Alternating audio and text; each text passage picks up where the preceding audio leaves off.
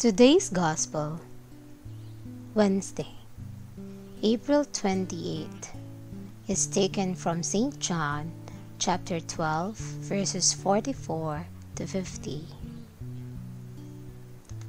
Jesus cried out and said, "Whoever believes in me, believes not only in me, but also in the one who sent me. And whoever sees me, sees the one who sent me. I came into the world as light, so that everyone who believes in me might not remain in darkness.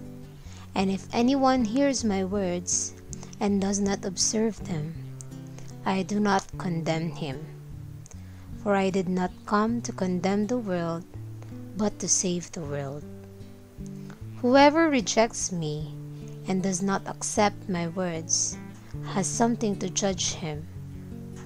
The word that I spoke, it will condemn him on the last day, because I did not speak on my own, but the Father who sent me commanded me what to say and speak.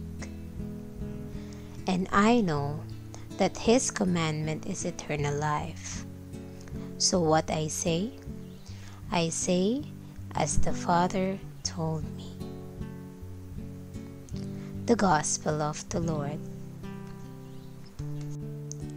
Today's faithful reflection is from Sister Angela Marco from the FGS Sower Singles. Today's Gospel reading was entitled Recapitulation. As per Google, this is an act or instance of summarizing and restating the main points of something. In the Gospel, Jesus patiently and passionately summarized his teachings to the Jews, both to the believers and non-believers. Jesus' main points are: whoever believes in him believes in the Father.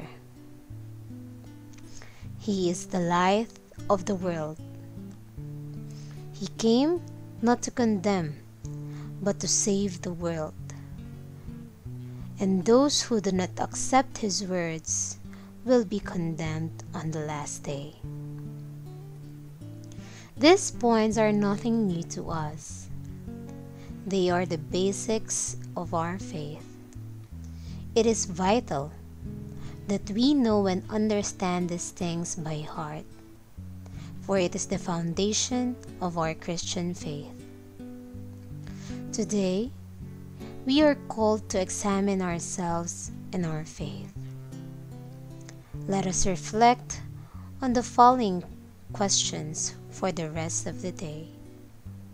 Number 1. How stable is the foundation of our faith? Number 2. Do we really believe and understand Jesus' words? And number 3. How are we able to apply these words in our daily life? May our belief in Jesus' words be reflected in the life that we live every day. May we let our life be the answer to his call. Let us pray.